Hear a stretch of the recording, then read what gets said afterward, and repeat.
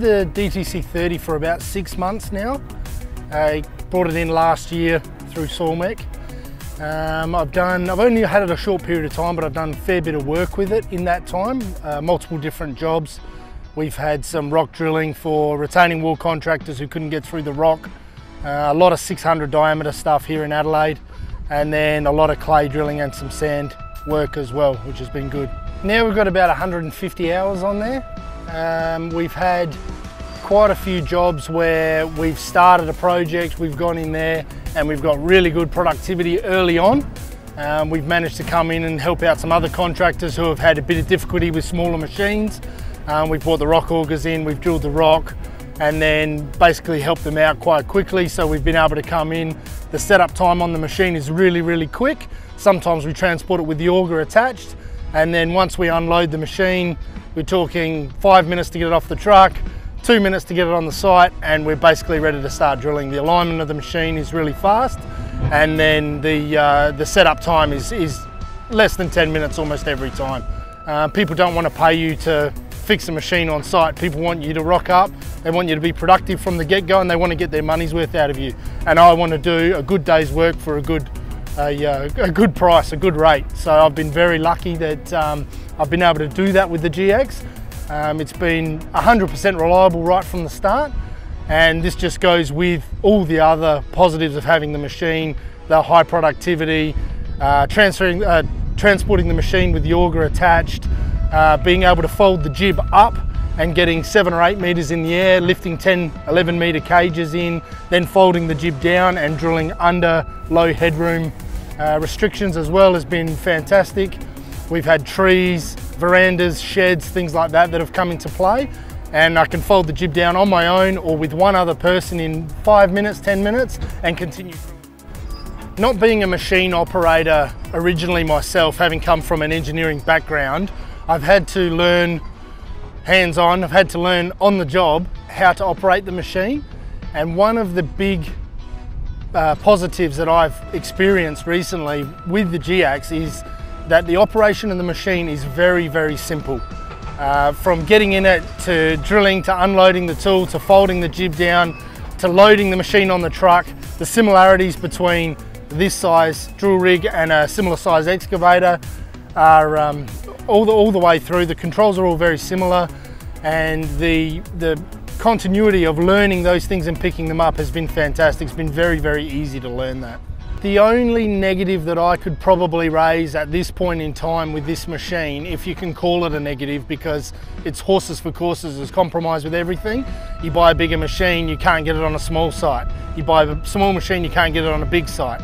The only negative would be that due to the size of the carrier, the machine is quite heavy in the front, and I think that's probably a compromise between getting a 900 diameter hole 15 meters deep on a small carrier.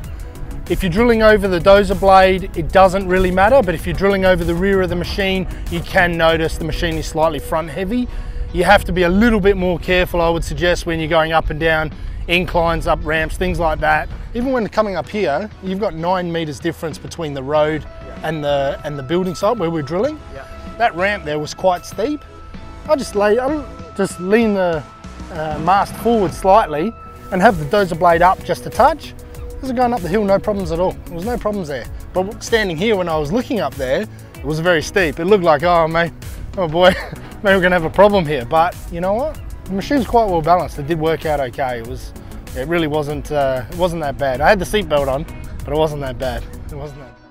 So when it came here, I was sort of uncertain as to exactly what to expect. When I started and once I'd become comfortable in the machine, I found that the production of the machine, the productivity of the machine is very, very high, because the controls are so responsive that slewing around in and out of the hole, unloading the auger is a very, very fast process.